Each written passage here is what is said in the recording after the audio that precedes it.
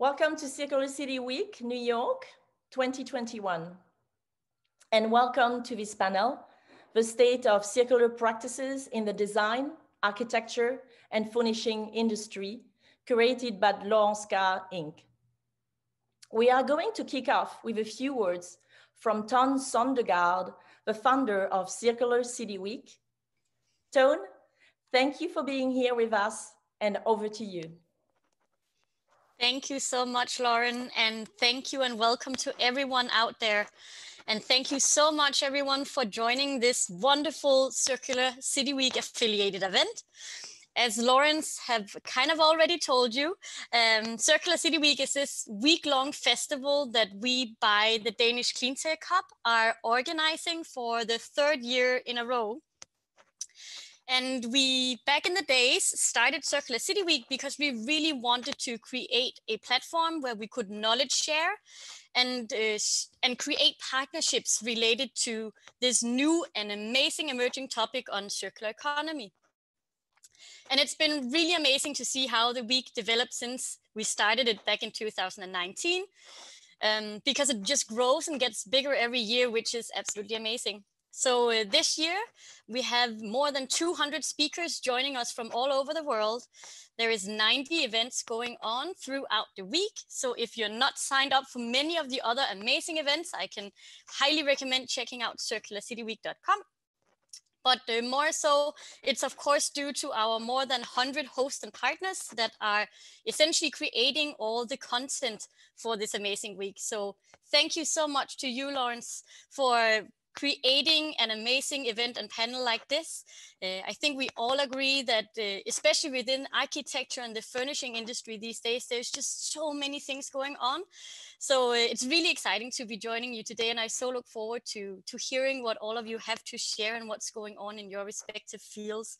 So very, very excited about that. And before giving the floor back to you again, Laurence, I just want to also do a shout out to our pioneer partners. This year it's ABB, Arup, NYSERDA, Freshfields, Dell, and Rubicon, because without them, we couldn't create this open platform where everyone can participate and talk about what the circular future look like and be part of the movement. So thank you so much, everyone. Thank you for being here, and have a wonderful week and a wonderful event. Thanks so much, Ton. That is great that you were here and you shared more about Circular City Week. We hope this year is the best one yet. Welcome, everyone. I am Laurence Carr and I am your host. By way of introduction, I am the CEO and creative director of Laurence Carr Inc, interior design studio specializing in residential and hospitality environments that emphasizes sustainability, health, and wellness. Please stay in touch by following us on social at Laurence Carr Design. And now let's start with our presentation. Let me take you through how we are going to spend the time for the next hour. Our panel discussion will last for about 45 minutes. We set aside 10 minutes of Q&A. And as we go along, please share any questions that might come up in the Q&A section. We will try to address as many as possible. And then we'll wrap up. But before we get into it, let me frame up the discussion. This slide contains a quote from BlackRock CEO Larry Fink. BlackRock is the largest asset manager in the world with 8.7 trillion assets under management. They invest in pretty much everything from public and private companies to real estate to infrastructure. Just to put the size of BlackRock into perspective, there are only 2 countries in the world with a gross domestic product, or GDP, larger than BlackRock's assets under management, and that is the US and China. Each year, Mr. Fink writes a letter to CEOs, and the following quote is from his 2021 letter. Last year, we wrote to you that BlackRock was making sustainability our new standard for investing. We outlined how we were making sustainability integral to the way we manage risk, generate alpha, build portfolios, and pursue investment stewardships in order to help improve your investment outcomes. We made this commitment on the strength of a deeply held investment conviction that integrating sustainability can help investors build more resilient portfolio and achieve better long-term risk-adjusted returns. In short, BlackRock has been quite explicit about its view on the threats to our planet, and it has publicly committed to take a stand, first by insisting companies are transparent about their efforts to enhance sustainability, and second, by making investment towards companies that take sustainability seriously. Mr. Fink goes on to observe that the pandemic has accelerated this trend.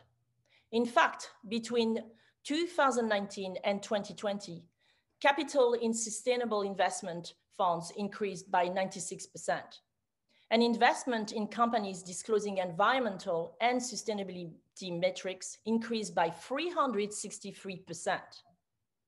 This is part of a global trend.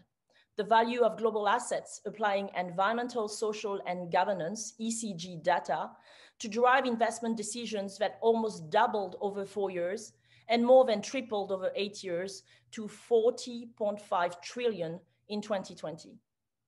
The message is clear. A company's or organization's commitment to sustainability really matters to investors. It affects the ability to raise capital, get a loan, and how the company is valued. Now, if sustainability matters to investors, it certainly matters to consumers. According to Nielsen, a research company, consumers will spend 150 billion this year on sustainable consumer brands. The shift in consumer buying behavior is certainly true in fashion brands, which you see a selection of here. But even more surprising is the effect on consumer goods. Products you would buy in the supermarket for food as well as cleaning products and beyond. A study was recently conducted by NYU Stern School of Sustainable Business and IRI, a data company. They tracked 73,000 packaged goods in 36 categories from 2015 to 2020, using data collected at the point of purchase.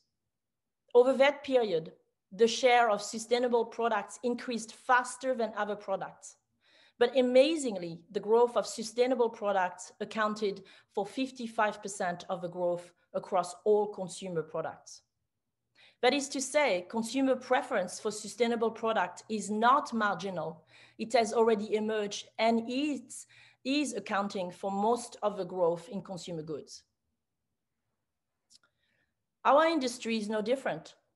According to GW2 Intelligence, 86% of consumers agree that building and furnishings manufacturers, companies, and brands continue to deplete finite resources and are stealing from the future.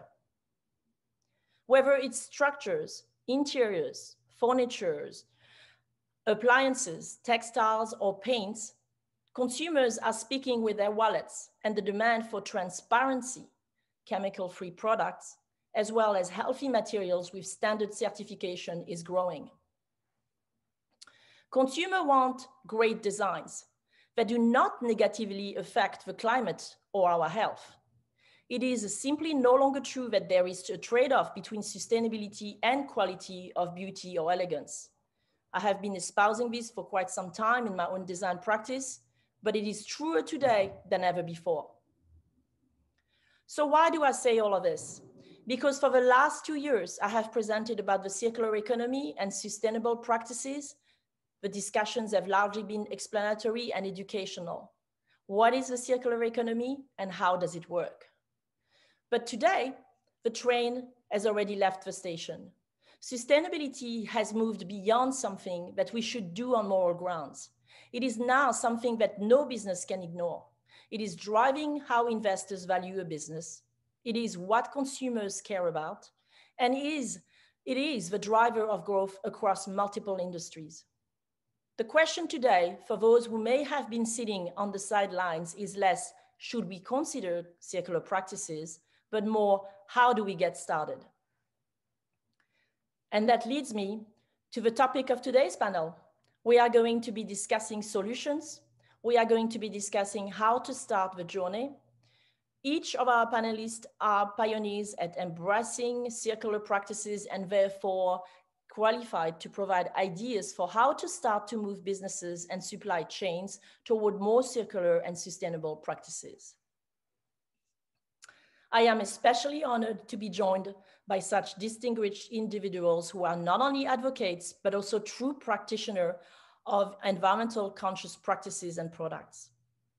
Susan Inglis, Executive Director at the Sustainable Furnishing Council.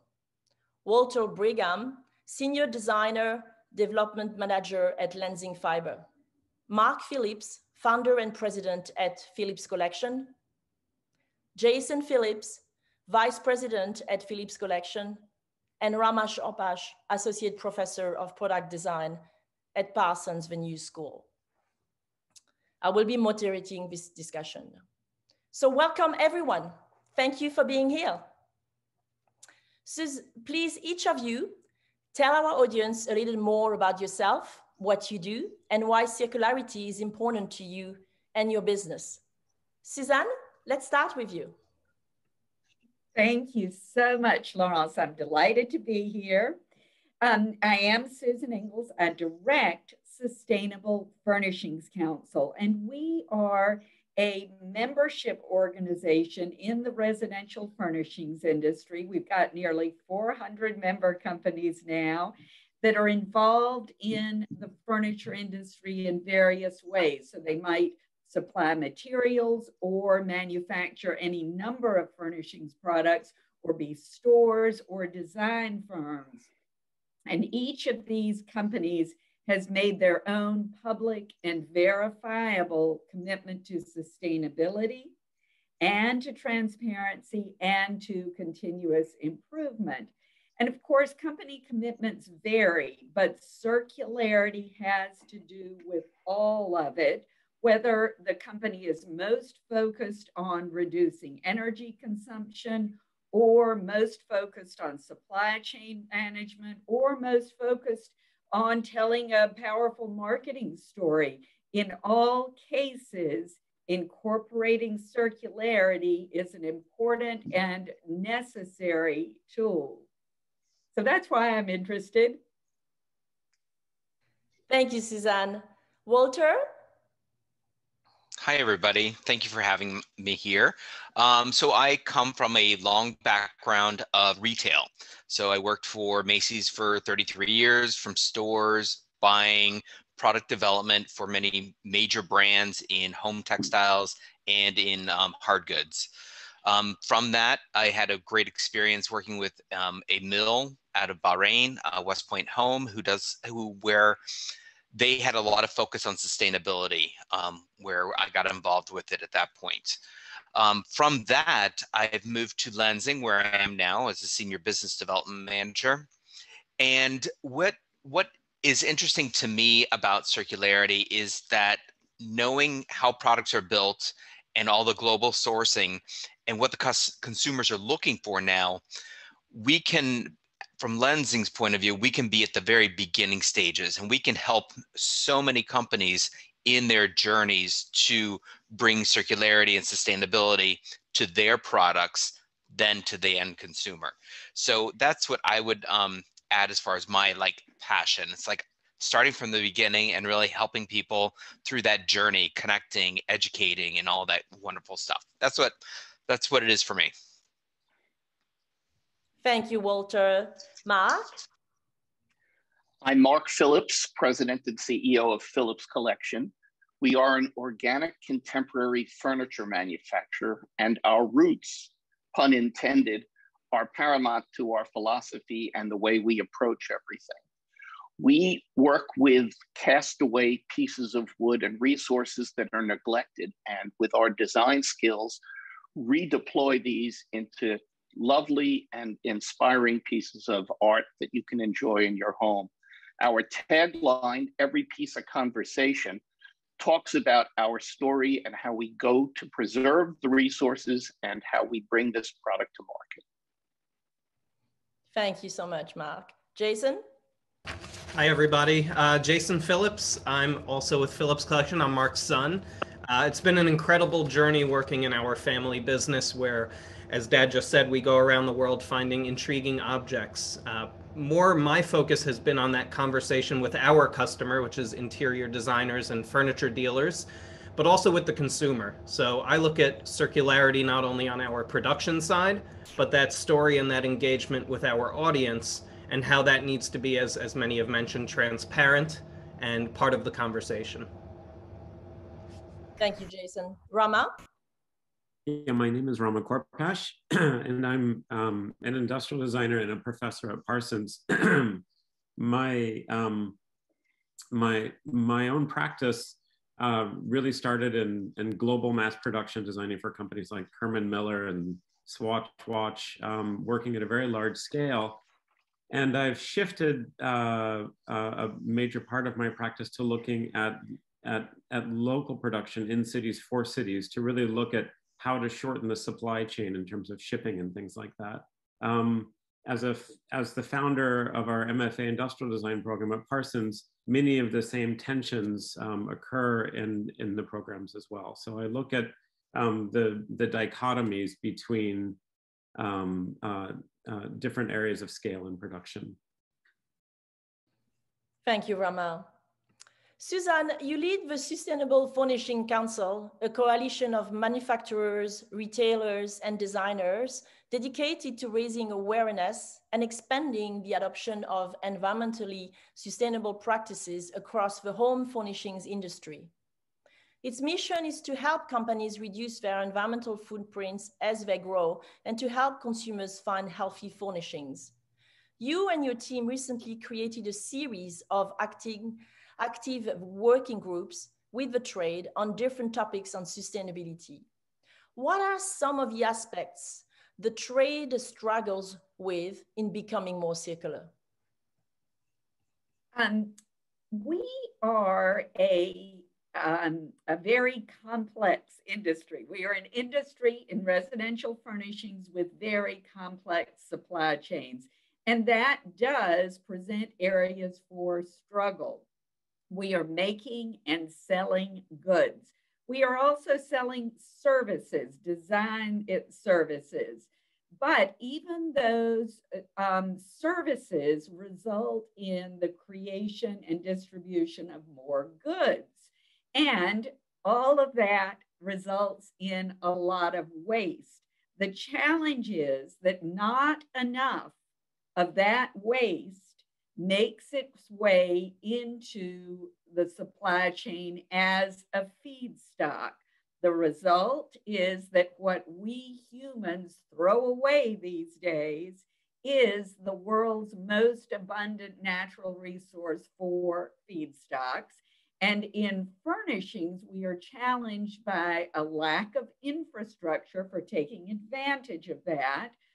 And also by the fact that we use a lot of harmful chemicals in our processes that actually impede recyclability. So even though a certain fiber might be perfectly recyclable, if it has chemicals added to it, perhaps for stain repellency, that could impede the recyclability of that fiber.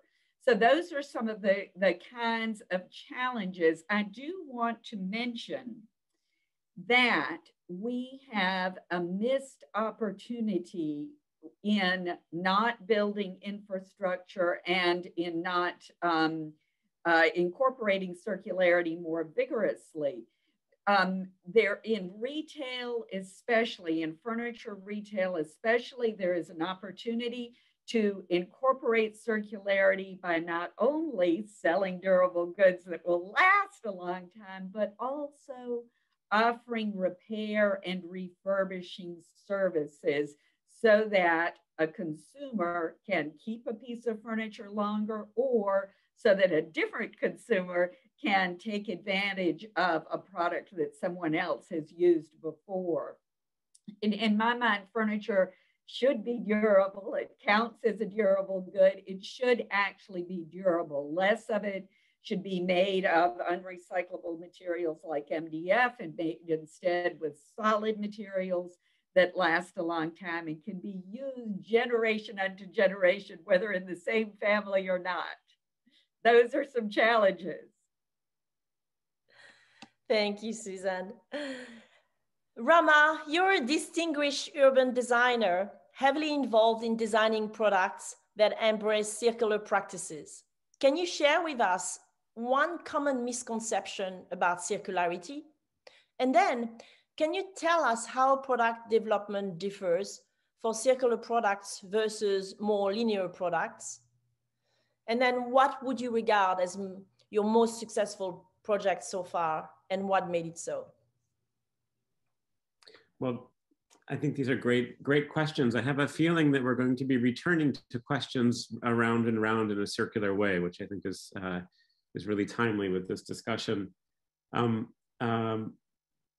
common misconception for me is that smaller scale is better in a circular economy. So this is an example of a piece I designed called the Sono table, which uses Sono packing tubes.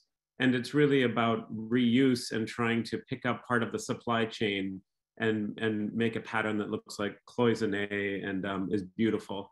And this, of course, helps in some ways to capture things which would go to waste or to recycling. But it doesn't really deal with scale of production. So for me, a really big part of the circular economy is how do we take best practice and scale it up to have the full impact? Another project is this one, which is called the Spiral Loop, which for me, your question was what would I regard as my most successful project so far? This is certainly in my top 10. Ironically, it didn't see huge mass production. It was designed for mass production, but it was actually in a pretty small show in the Museum of Modern Art shops around locally made things. What it did, though, was because it was made in New York for New York, so made in the city for the city, is it had a major article in the New Yorker with a cartoon with Paula Antonelli from the Museum of Art holding it, and its impact across many influencers was strong. So for me, I think there's many different metrics to look at our work and the impact it has. So I've designed things where I've made tens of millions of the product, which have significant impact. But sometimes in our work, I think the inspiration that we can give to others through it is equally important. Thanks so much, Rama. Mark, sustainability affects your entire business, which materials to use, where you source them, how to manufacture, how to market and distribute. For a business just starting to become more circular, where do you recommend they start the journey? Dana, can I ask you to queue up our video? And I'll go to that in just a moment. You have to learn to listen to your partners. And I have a little anecdote. We make an effort to only deal with trees that are already felled or have to be cut down for our beautiful products for when schools are opening, when hospitals are having their grounds cleared, or when there are lightning strikes. We partner with the Thai government and we perform a service of giving them revenue, and we learn from them just how much of the tree can be saved. In the north of Thailand, we went and visited an elementary school, and all the kids were sitting inside and they were playing on their iPads. And I asked them what this tree was, and they didn't know. And I asked them what this flower was, and they didn't know. And I said, why weren't you outside? And they said, all of the playground material is rusted. We can't use it. It's dangerous. It's jagged. The swings are broken. The teeter doesn't totter. So we made a deal. If they could develop a course, because if this next generation doesn't know what's going on, how can we ever stop this? And we said, if you guys learn all the trees, we'll rebuild your playground. And we have a little bit of the video now, I think it's 59 seconds, that shows our ethos and how we hope we can replace what has been removed with fast-growing trees that are not threatened. Dana, do you have that accessible?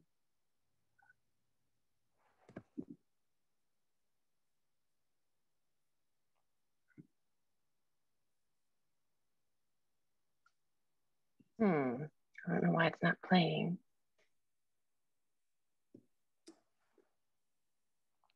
All right. So okay, well, yes. we can go to plan B. Yes. It's important for you to work with what you inherit. Years ago, we went to Haiti with an organization called Aid to Artisans in an attempt to develop enterprise with people who don't know how to use their resources. And they had plenty of oil drums, but they were making masks out of it that were horrific and not to the American taste. So we partnered with the Haitian craftspeople and created a series of lovely wall decor that was using whatever scarce material they had. Fast forward to Thailand, where we found mountains of out-of-commission oil drums and honey barrels. And in partnership with the Thai people, bringing the knowledge we had, where we were able to create enduring art, next slide if we can, that shows the character and celebrates the degradation of waste and material. This is dimensional art. It's simply done, it's inexpensive, and it's been a tremendous great seller. But as we cut out these 12 circles from one 55-gallon barrel, we were left with circles that were wasted. And this waste of the waste was killing us. So we came up with our Olympic spring wall decor, our Olympic wall decor screen. And you can see that this was the final step in not throwing out anything. They yielded more for their raw materials. We have a story to tell, and it's an example of how every challenge is an opportunity. And we want to make sure that partnering anywhere in the world, listen to your partners for what they have, what they can do, and help them with the design to bring it to market in the US. Thank you, Mark. You're welcome. Lensing, let's talk about Lensing. Lensing is an environmentally responsible sourcing company, and the production of environmentally responsible sourcing is core to what Lensing does. Your company has been doing this for 80 years. Tencel is your patented textile. Can you tell us more about Tencel branded fibers, lyocell, and modal? Absolutely. So just a brief, Lensing is an Austrian company who we sustainably source woods. And if you want to think about this, because I loved what Mark was saying about using trees that were like the byproducts or, hit by lightning, etc. So we use trees as our raw material, and PFC and FFC sourcing practices for farming. But we also want a misconception is that the good part of the tree gets used for our fibers. Well, actually, it's the secondary parts. So if you imagine a tree and you cut out a beautiful piece of lumber for a beautiful piece of furniture, you have all those cuttings away from it. And those are the things that we use. So the fallen trees, all that type of raw material. So I'm glad, Mark, you brought that up. So it can put a little different picture on wood sourcing. From that, our woods are chipped and then dissolved, and 100% of that wood is used, between 40% for cellulose that we use, 10% for biorefinery products that we sell off for, soaps and chewing gum and all these other chemicals that are reused in the food industry. And then the other part is biofuel. So we use the balance, the 50%, to run the factories. So it's renewable sourced woods fiber. So then the other part of that is it's a closed loop production. So what does closed loop mean for lyocell? It means that all the chemicals and waters and solvents that you use, you reuse. So we recapture over 99% of the chemicals and the water to reuse in the process. So that's another form of circularity, just keeping it flowing within it for the production processes.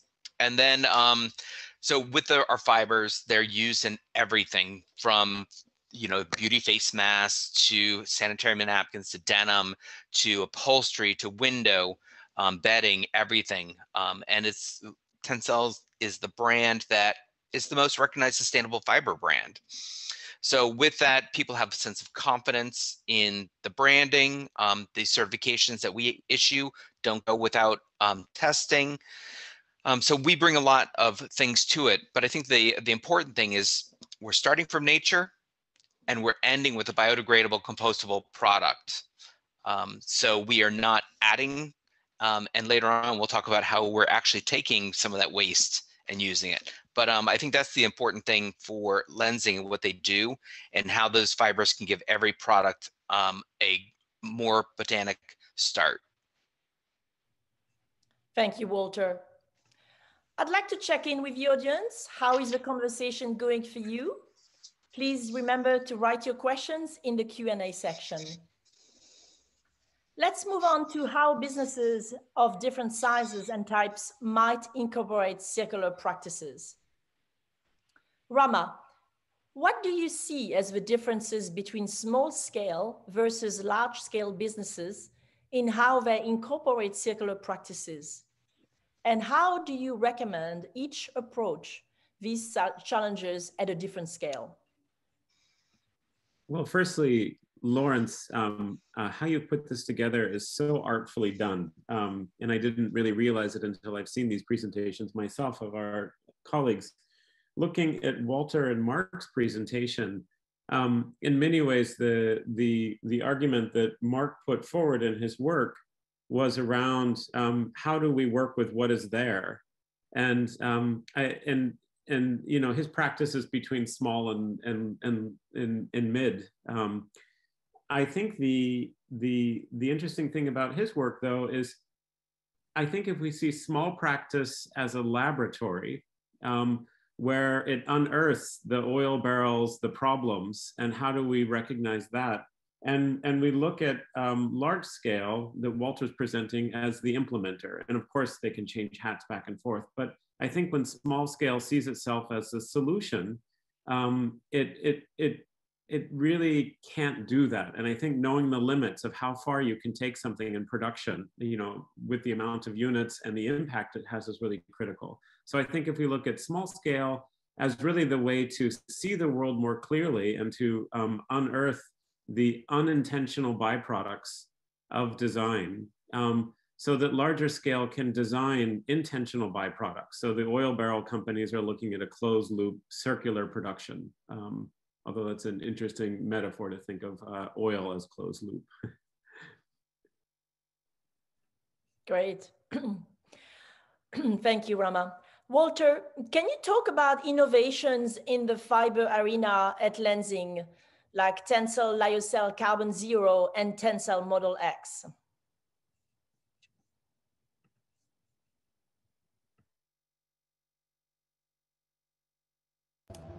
Walter, you are muted.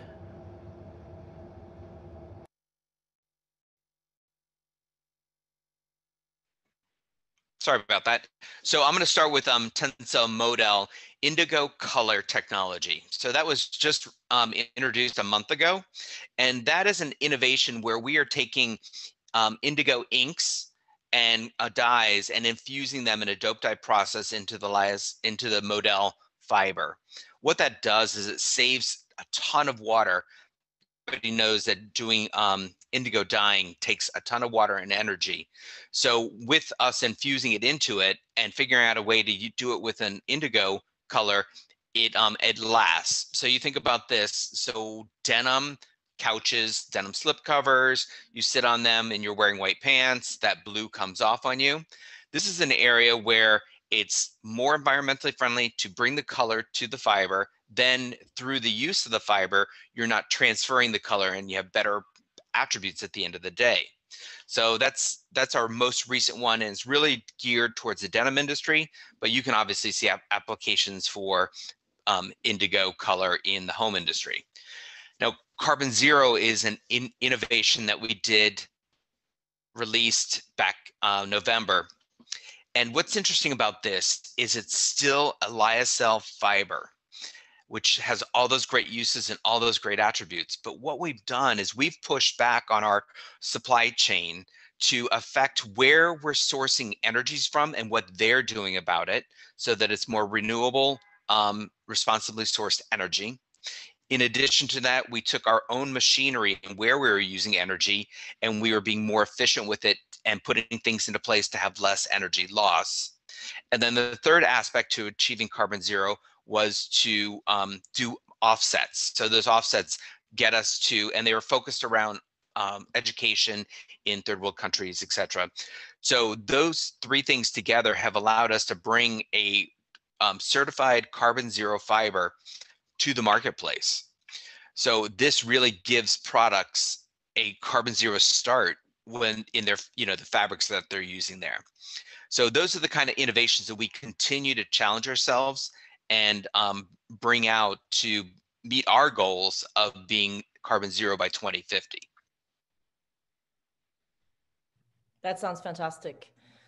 Thank you, Walter. Jason, Phillips collection, given the nature of your business, its size, its complexity, how have you incorporated circular practices in a way that suits your business? Okay, great. Donna, if you can, there we go to the first slide. So this is actually what Dad was going to show you in that video, actual photos of the tree planting, and maybe you can just cycle through the next two images so the audience can see the full effort there. I'm going to speak a little bit about how we use every part of the tree, because I think the audience would find that interesting. So as we mentioned, we work in Southeast Asia mainly, and we have an obsession with using materials that don't harm the environment. So when a tree has to come down, as Dad mentioned, building a road or just trees that are a blight on the landscape that make the land undevelopable. We use every part of the tree, and we actually prefer not to find perfect pieces of wood. So we find roots, stumps of trees, or entire trunk sections that have dry rot in the middle. These are pieces that other industries can't procure enough perfect material from. So we turn the trunks into console tables and coffee tables, but that's not enough. So you have the branches and the roots, and we carve those out, and we unearth them, and we have lots of furniture that is born from pieces of wood that are buried underground. How do we bring that full circle? Here's an amazing picture of a fire truck that we own that power washes the sediment out of these roots so that we could cut them into various forms. But we're also paying attention to how we load the containers. How can we be as efficient as possible for what I think is the least sustainable part of our business, which is international transportation? Once it arrives, how do we pack it in a way that it won't break when it arrives to the customer? So there are all these layers, and we're a bit obsessed, and I think our customer base really appreciates that. So Dad is kind of the magician, the Indiana Jones of the company, finding innovative things, and we have to bring it down to earth in many ways and make an oil drum wall decor understandable to the customer. And we found our customers love that story. So it's our bent these days. We are what I'd like to think as a leader within the furniture industry of doing unexpected things with materials. And I think we have a good brand allegiance as a result of that transparency and sharing that supply chain.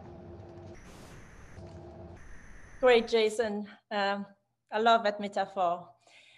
Moving on to waste reduction and upcycling for low environmental footprint, and still having aesthetics that consumers are seeking. Mark, can you give us an example of how waste is designed out of your production process? I know this is not a one-off effort, but ongoing and continual at Phillips Collection. Could you share with our audience how that occurs with your company? Sure, this is part of our day-to-day thinking, and I can continue right on with the slides of Jason. We find a root that is buried. It's very hard to access, so we use the fire truck to blast away the rocks that get entangled in the roots so we can cut it out and fashion it into these incredible forms. We then take these pieces and come up with creative mountings to celebrate a piece that couldn't stand on its own or wouldn't see the light of day. So here we are raising the consciousness of this.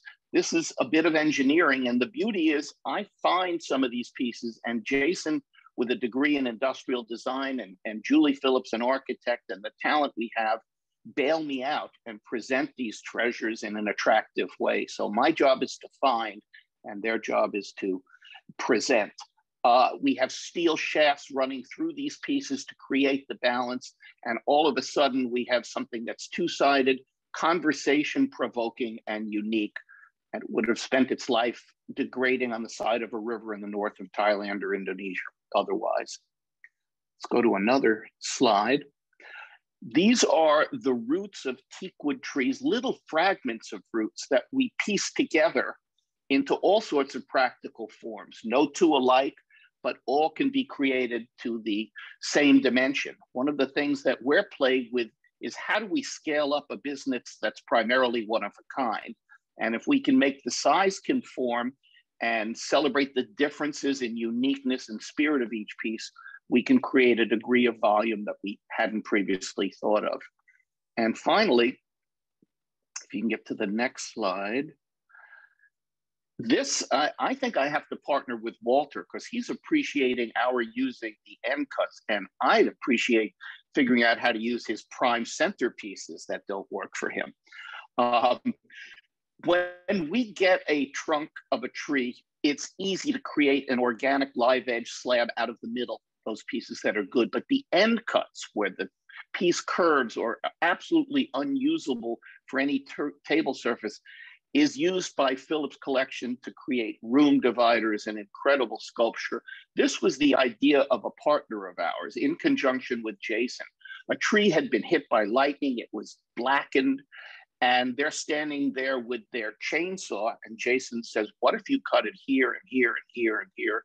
And they took the idea and ran with it, and all of a sudden, an unusable piece is a major piece. It wasn't thrown out. It was, in fact, an inexpensive and great seller of ours, and I'm proud to say was last year's Pinnacle Award winner for the Green Leaf category. So I know that the public appreciates this, and the Sustainable Furnishing Council appreciates our efforts in this direction. Thank you, Mark, and what stunning pieces indeed, and congratulations on the award. Walter. Thank you. You're welcome. Walter, can you give an example of lensing support in waste reduction and upcycling? Absolutely. Lensing, as we mentioned before, continues to innovate, and this is a technology that we came out with a couple of years ago, and it's scalable, it's in mass production, it's used all over the place. But what's interesting about it is, I mentioned before, we use primarily wood in our lyocell. Here, we're alternating that and using 70% wood pulp in this lyocell, which means we're using less trees. But then also we're augmenting that pulp with cotton waste. So you think about pre-consumer cotton waste, which I think this goes back to designing in a single fiber, makes recycling and upcycling and circularity much easier. So this is a prime example. So if you have a cotton blouse, you know, it's easy to take the buttons off, but then you can take that cotton blouse, cut it up, and break it down into pulp. So, and then that pulp we blend with our wood pulp at a 70-30 to create a virgin fiber that is biodegradable and compostable, but yet it also has all the same attributes of the softness, the beauty, the luster, all the functions of a regular one. So we're doing two things. We're diverting trash that would have gone to landfills, and we're using less wood in the production of this fiber. So it's really circular to that aspect, and really bringing in other people's waste into our process. So that's a great Tencel lyocell Refibra, and it's out available today for everybody to develop new fabrics and upholstery and all that good stuff. So that's what we're doing. Fantastic. I mean, what an innovative way to process this product. Susan, given what we've heard from Phillips Collections and Lensing about how they tackle the reduction of waste, are there other members of the Sustainable Furnishing Council that you know of that have approached this problem differently? And if so, how? There sure are other members that are also showing leadership in this arena. And that's a good thing, because there is so much waste. Here in the United States, 6% of our landfill waste is furnishings, and another 6% is textiles. So, and of course, some of that's fashion, but a lot of it is home textiles as well. So it's important for us all to reduce waste any and every way we can. One of our members, called Sabai Designs, is implementing the first take back program in this country, in the US. And so they actually have a program for taking back a piece of furniture that they might have sold to you a couple of years ago. They're doing their production in North Carolina, and they're using a lot of recycled materials in the production of this line of upholstered furniture, which is in components, and they will, as I said, take it back, which is a real pioneering concept that has challenged many retailers, but since they're direct to consumer, they've been able to do it. Another company that I'll mention is an organization called the Good Future Design Alliance, which has a goal of reducing waste to landfill of 50% within 5 years. It's an alliance of design firms. And they are not only reducing waste, but they are also selling products that have come out of design projects so that they can be used for something else. And frequently by other designers. Designers are great at finding things that can be used longer. And I think that that's probably one reason designers love Phillips collection so much. They really get this concept of using and reusing, of salvaging in so many ways.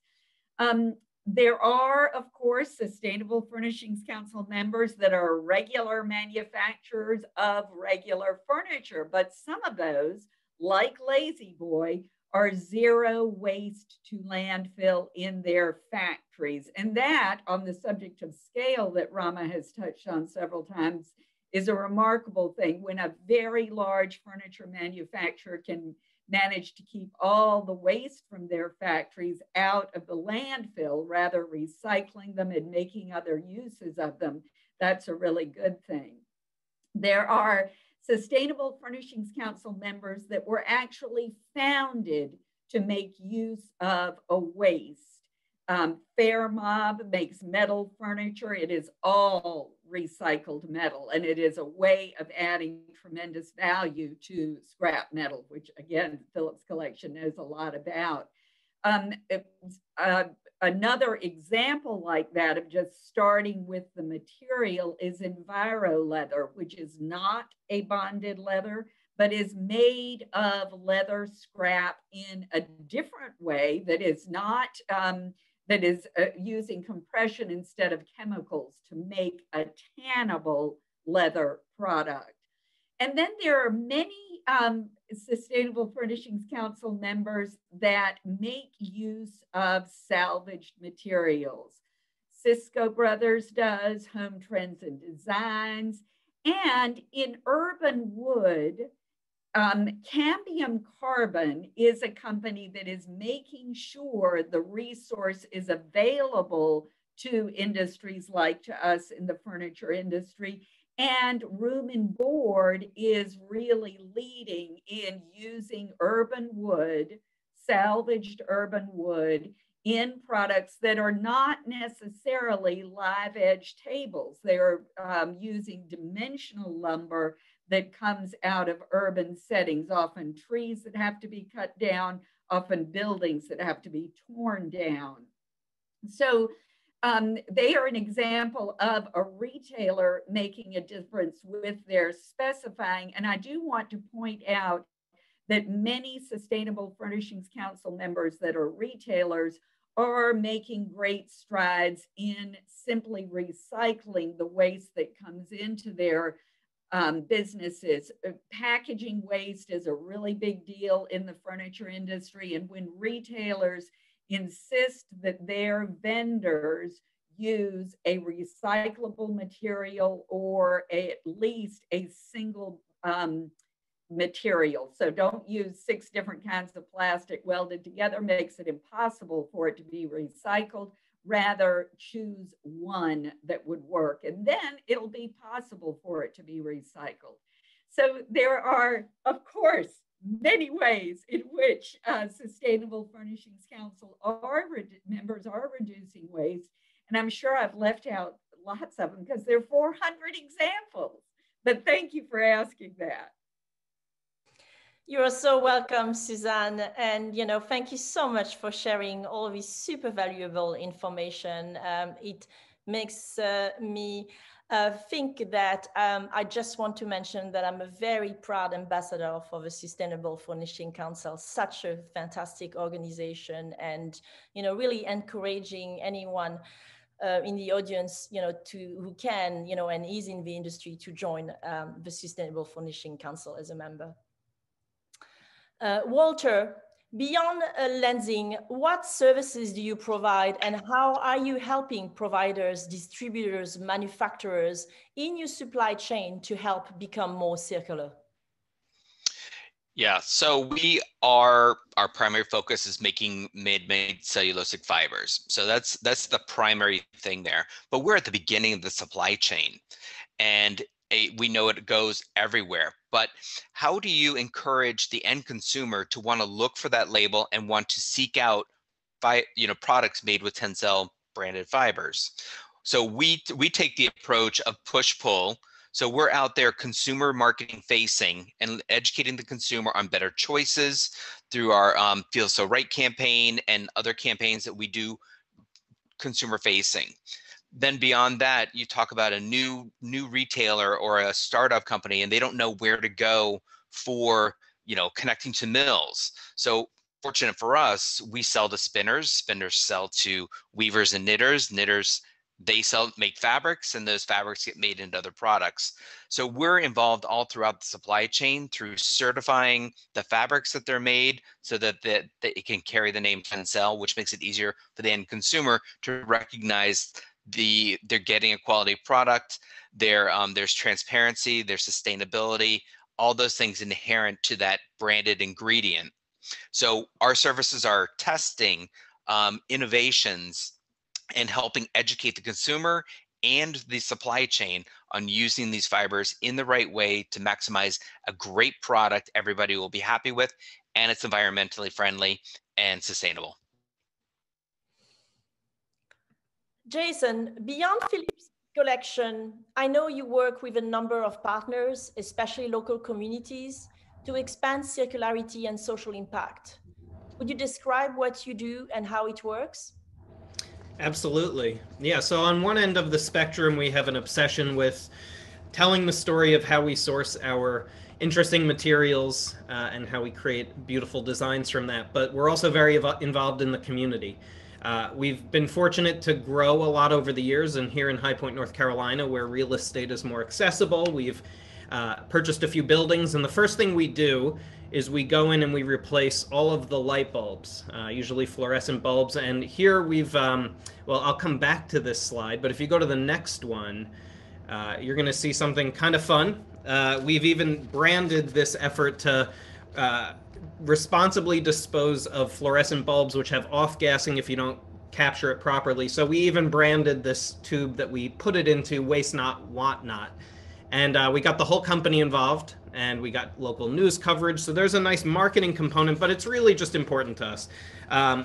There are many other ways to be sustainable locally. Susan touched on becoming a zero waste company domestically, and it's something we are certainly aiming towards. We actually get paid to have our recycled cardboard picked up by waste management. We didn't even realize that was an area of profit for us. We also have adopted our street, which has proven to be a much easier and more gratifying task than we ever imagined. Basically, you have to make a commitment to every other month cleaning up a half-mile strip outside of your business. And my hope is that this inspired others around us. So we've donated to local children's museums. In fact, large-scale Brontosaurus and Tyrannosaurus rexes, literally. One of our factories produces those. So we've become a steward in the community and put a lot of responsibility on ourselves to do whatever we can locally. What I'd like to, I guess my closing remark on this is, companies, if you don't have a senior leadership group focused on sustainability, you have a much larger battle to incorporate this into the business. But we luckily have our entire leadership team bent on this. So we are very active, and Dad is very enthusiastic about new endeavors locally. So things have to be profitable for a company. What we've stumbled across is where being sustainable might cost us a little bit more. The amount of customer loyalty and new customer acquisition has made it all worthwhile. So this is, I think, the most important part of our business practice. How can we look at every inch of our processes and improve it? And I'll just give a quick kudos to Susan and Laurence, who are ultimately, Susan's the educator to the manufacturers, to us, and Laurence is the educator to the public. So we rely very heavily on both ends of that to get our message out. Thanks so much, Jason. Rama, for early in your career, you've been drawn toward teaching. You're an associate professor at the School of Construction at the New School. And I know teaching has affected your perspective on sustainability. You have experience partnering with other countries in your teachings and practices. Could you describe how you partner with other governments, and in particular a current existing project that also involves your students? Yeah, it's a great question. I'll just briefly start out with the teaching. I came to teaching, I'm 51, I started teaching when I was 30. And I did it really at a kind of breakthrough moment in my career when I had my first exhibit at the Museum of Modern Art, where I had work there. And a lot of my colleagues said, you know, what are you doing? You need to really focus on your practice. In the United States, so much of teaching design is separated from practice. But in other fields, if you're, you know, if you want to go to the best doctor, you go to a teaching hospital. If you want to look at sort of best business practice, most of the senior faculty are business people teaching at Ivy League schools. So I've really looked towards the balance of design and teaching as a kind of sacred space to imagine what design could be, and then inflect upon what design also is. So this is a view out my window. I often show slides of ships passing by from the North Shore of Staten Island. This is where Frank Alva Parsons lived. Actually, he lived a block from where my house is, and I also teach at Parsons, where he saw the Great Depression and the ships passing. This is during COVID, where I see the bow line very high on a Maersk ship, because we're not exporting at this time, and we're looking at import and export. And so in teaching, it's a space where I feel very little guilt in my work, because I'm really helping students imagine what the possibilities of the world could be. Part of those possibilities are going around the world to look at what the world is. So the New School is the most international school in the United States, possibly the world. And you know, what is local for us is hard to define, because we're really all over the place. So some of the partnerships that we've worked on, I was looking at this amazing work from Thailand, and I think I know the places where the logs are from, and looks like there's some Chiang Mai in there and some different regions. But we've taken groups of students to Thailand with support from Chulalongkorn and the Thai government, where students have presented to Thai government officials and brought their work back, looking at the viability of bamboo as a product source material, and also how to encapsulate carbon in bamboo, much as you can with wood in a more long-term way. That humble material, one of our students who worked with it won Best of Design Week when he presented a simple toy made out of bamboo, which, you know, sort of came as no surprise to us. Other projects, other international projects, we did a recent project called the Earth Manual Project with the Japan Foundation, where we worked with constituents in Japan, Japanese universities as well, looking at how to prepare for disaster. And that was through a traveling exhibition, which I had seen with Brian McGrath, who was instrumental in bringing me to Thailand as well, and other faculty at the New School, where we looked at how to prepare for disaster, which has really become salient with COVID in the moment. A current major work that's been a multi-year project, which I think many of our projects are intertwined with across these, the Danish Green Tech Hub, is with the Danish consulate in New York. And Parsons has had a multi-year agreement working with Danish institutions around questions of sustainability and circularity. We're currently working on a major multi-year project with the UN SDGs, the Sustainable Development Goals, where last year we had a major symposium, and we're working on current projects now, which is incredibly exciting to us to continue. And I think I'll end it there to give more space. Thank you, Rama. What incredible, exciting projects. Thank you for describing those. Very, very exciting. Susan, as you see your SFC members at different points in the journey, what would be your list of pitfalls to avoid? One of the pitfalls to avoid is thinking you've got to be perfect immediately. So I encourage all individuals as well as all companies to not worry about immediate perfection. Do not let us aspiring for the perfect get in the way of being good. The first 10% of any change effort is the most difficult. Let yourself take small steps and appreciate that small steps do make a difference, and soon small steps can be much larger steps. And I'm sure that our member companies that are on this call, as well as others, could give their own internal examples of that. The other thing that I will say is that is the main thing I'm going to say.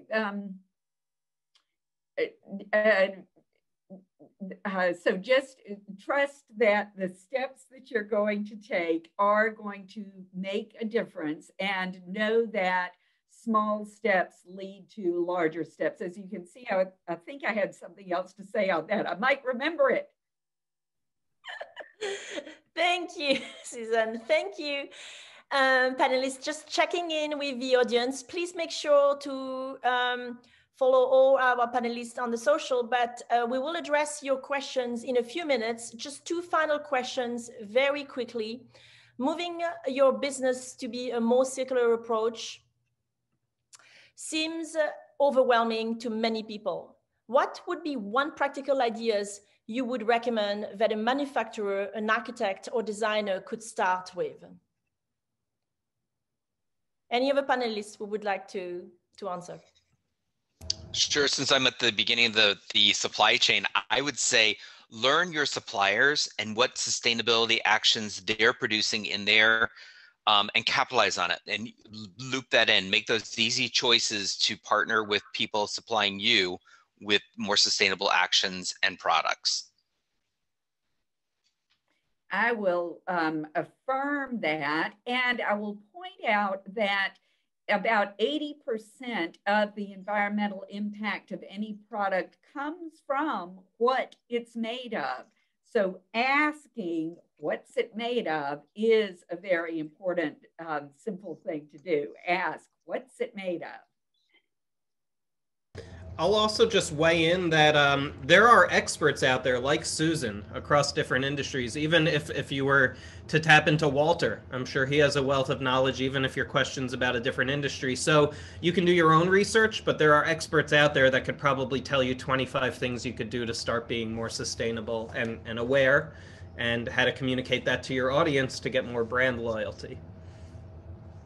And I'd just like to say, you should partner with those that cherish, and you should celebrate rather than complicate. Beautiful.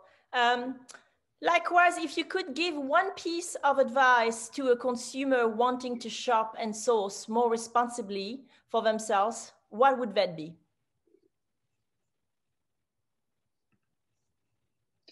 For me, go ahead, Walt. Oh, I was just going to say real quick is read the labels. It's kind of like that campaign years ago when in the grocery store you want to read the labels. What's the first ingredient? That would be the key thing for any training or developing any consumer messaging is read the labels, know what you're buying. And I was related to that going to say, seek out those that have a story to tell. If they're telling a story, it's probably what you should be learning. Yeah. What's it made of and who made it? I think consumers do well to know who they're doing business with. Yeah, if I can add to that, the you know, I think what's being said is also what's the intention of the designer and the producer and where they're going, and it can be very difficult to read, you know, to read a book by its cover sometimes. So it does take some digging if you can't read it quickly. I was unaware that Lazy Boy is a zero waste production, and it's incredibly exciting to see that it's not a lazy boy that's doing it. I'm, you know, excited to see what Lazy Susan's going to be doing next. But what we, you know, in seeking out the companies and the designers and the interior designers in which are doing our spaces, I think the most important is what is their intention, and again to build upon that it's not perfect, that we're all working towards something. Fantastic. Thank you, panelists. I'd like to open the floor for questions from our audience. We have about 5-10 minutes left. And if you have a question, please write it in the Q&A section again. Dana, did any questions come in? Yes, we have one from Pamela Francis, which is, do you see the landscape of furniture circularity changing? I'm in commercial design and have not found any large providers who will take responsibility for furniture at the end of life. I send clients to those who will refurbish and recycle as a result. I avoid the big firms that will only go to a landfill. When will this change? Anyone? I will say that I think one thing that pushes change is legislation.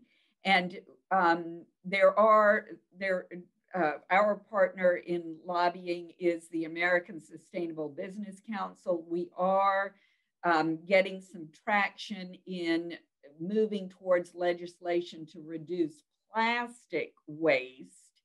But I think that is, we see in this realm an example for more use of legislative muscle. So that's one answer. I think though that on our panel here today, we've heard lots of encouragement.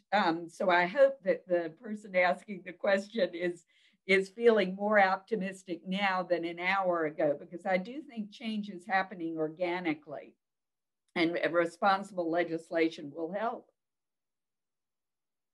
Yeah, and also to add to this point, not going to the big firms because, you know, it will just go to the landfill. Certainly there could be truth in that with some companies, but I think the larger scale production, much of it is being designed for disassembly. And if we look across, you know, companies like Human Scale, for example, where they're really looking deeply at their supply chain and how it's disassembled.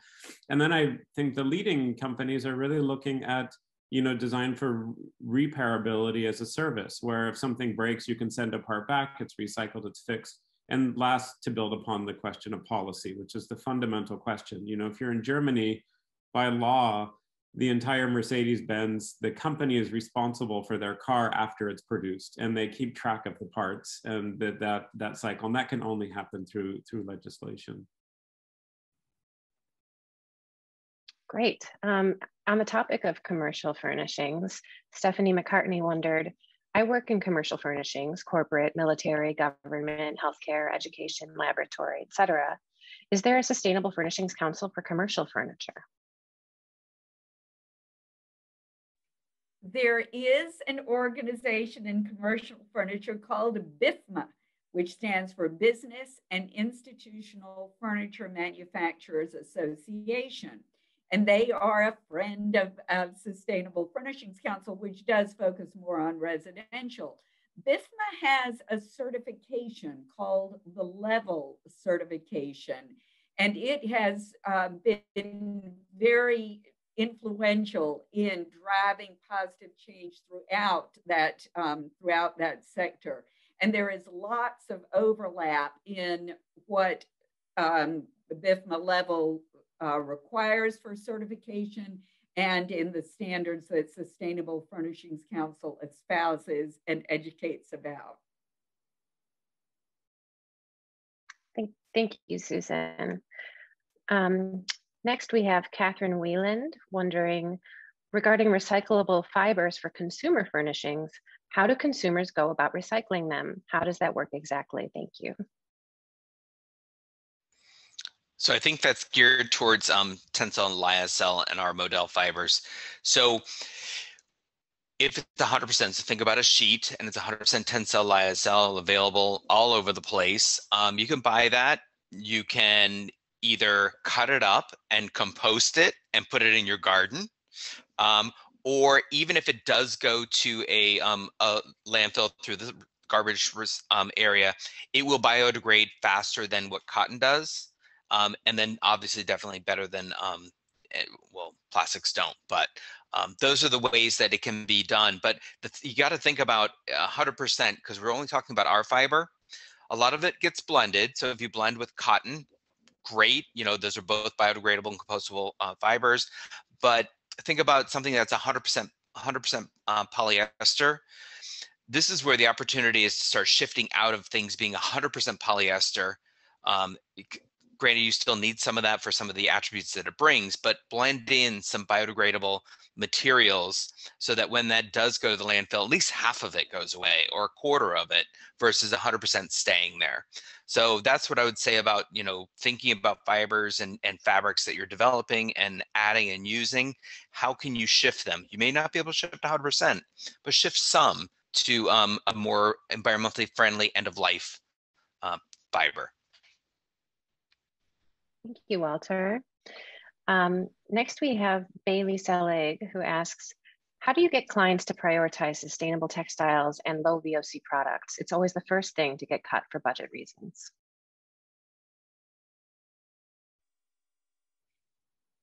I will say that we know from Sustainable Furnishings Council consumer research that though all of us are going shopping with whatever our taste is and whatever our budget is, we do want eco-friendly when possible. 90% of us would choose eco-friendly, and even a higher percentage in the design forward audience, which is probably what this audience is. So I would say look for those low VOC, no VOC options that are available.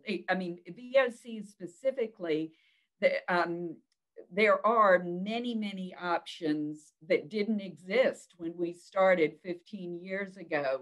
And those options do not cost a lot more.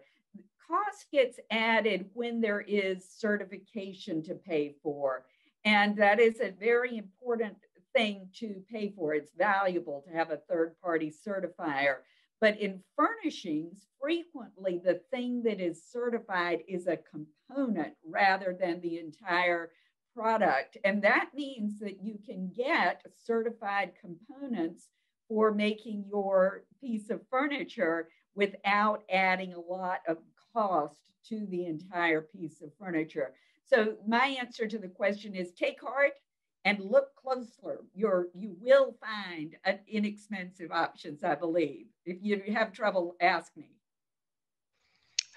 I would add to that, that supply chains for like fabric, upholstery fabric, you know, Tencel, lyocell wasn't playing in that arena up until very, very recent. So the more that you're asking for it with your suppliers, it's like, what is an option out there that has fabrics or less chemicals in it? And I think that's where it starts, is really pushing back, asking for those options to build into your design. That's right. Not only consumer demand, but designers, you know, interior architects demand to manufacturers. Absolutely. Dana, maybe one more question and then we'll have to wrap up. Thank you. Okay, perfect. Kelly Edmister is asking, I work as an interior designer for the nation's largest retail furniture store. I'm aware of the manufacturers we carry who are members of the SFC, but what can I do to convince my employer that they could benefit from doing more to promote circularity in the retail industry? I'll take a stab at that. I saw that question come in from Kelly, and I think it's very topical. This sort of ties back to, is the leadership at this company already invested in this and supportive of this? If not, which it's more sounding like that's the case, or unaware, I think some sort of internal forum where people could share ideas at a company-wide level, whether it has to be anonymous if you're worried about job protection. But it sounds like you're working for a company that is has let's say 1 foot in and maybe not both. And just be realistic about how and where it would be appropriate to start the dialogue. Thank you. So we have reached the end of our panel discussion. Great insights here on circular practices in the design, architecture, and furnishings industry. Building awareness, influencing our counterparts, power in partnerships and collaborations, continuing to upping the game in waste management and zero emission, seek opportunity in repair, reused, upcycled, repurposed, renewable materials for future opportunities are some of my takeaways here. I would like to sincerely thank the panelists, Suzanne, Walter, Mark, Jason, and Rama, for all their wisdom. Thank you to my team, Dana, my colleague who has done a tremendous amount of work behind the scenes, as well as Abby, to make this event possible. And thank you to the audience for your time and thoughtful questions. Enjoy the rest of Circular City Week. Bye-bye now. Thank you. Bye.